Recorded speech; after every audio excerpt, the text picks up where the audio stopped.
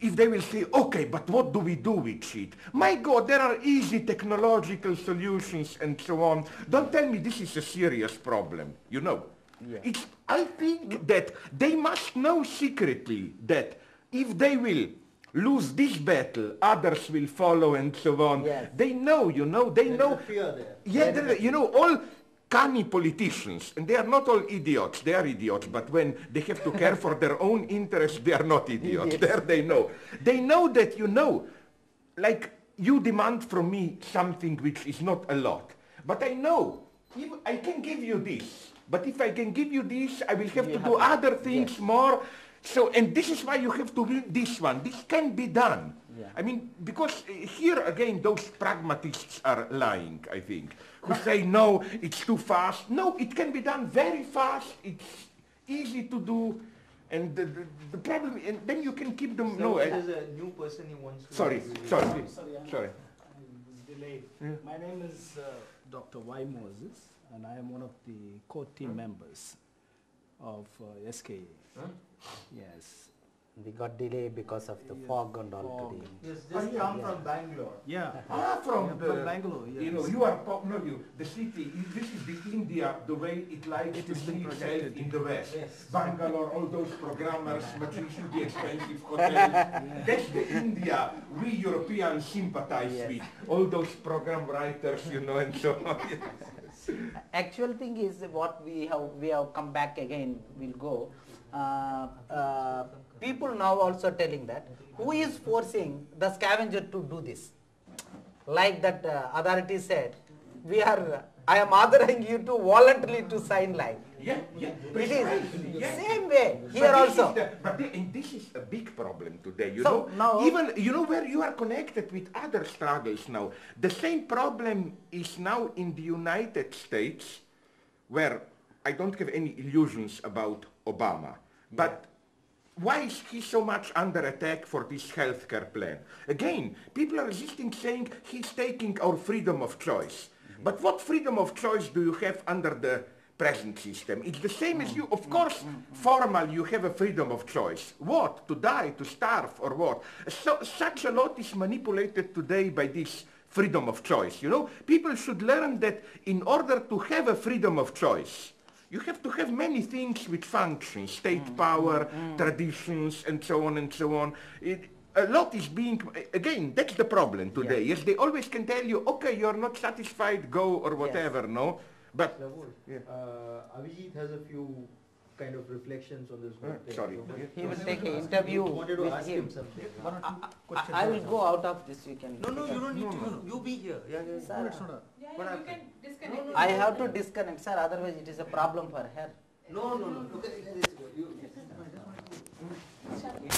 Too much sound. Practice there, this kind of law or those in power systematically violating their own rules and so on. What interests me is how, first, what interests me is ideology, not as big ideological theories, projects, but ideology penetrating daily life.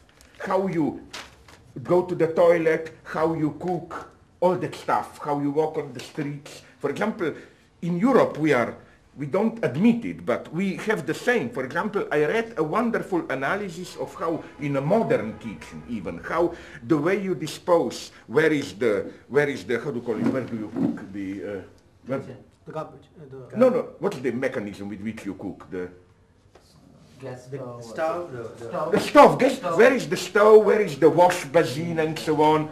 It's not just technology, it's the whole ideology is in it, in what stage, how. So this is what always fascinated me. Once this everyday level of ideology in our daily practices. Second thing which interests me is this duality of the law. How, you know, for me in human civilization as such, you never have simply orders, prohibitions, and then you violate them or not.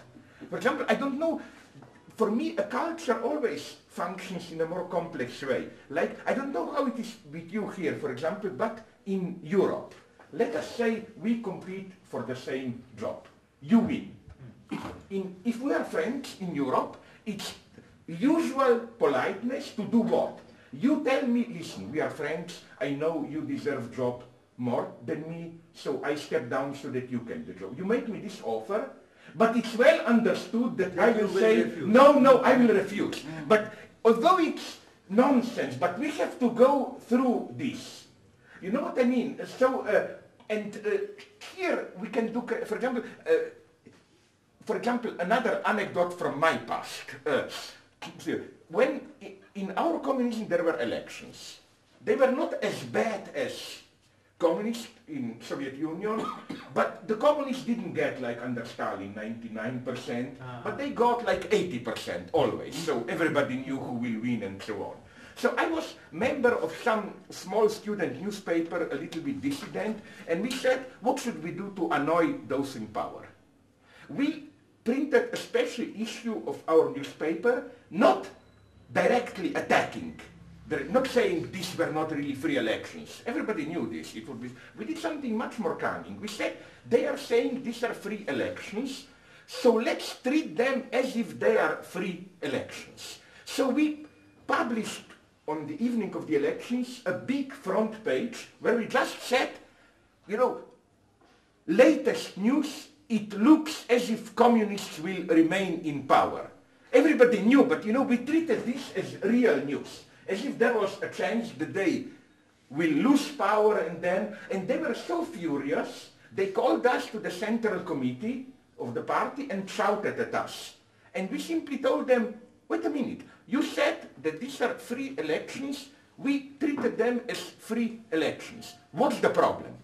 And it's so interesting, the guy couldn't tell us, listen, you know we couldn't lose the election, why did you try? He just told us, listen, don't mess with me. You know very well what I'm talking about. Then we said, please, what are you talking about? He said, don't mess with me. You know what I mean? We got, and it works like this. So this is what fascinates me. All these rules, obscene, secret rules, how, you know, there are usually people focus only on rules, regulations, which are meant to be violated, like many sexual prohibitions. When father tells you don't mess with women, it means really do it but discreetly or what, no? At least in patriarchal society. But what interests me much more is the opposite mechanism.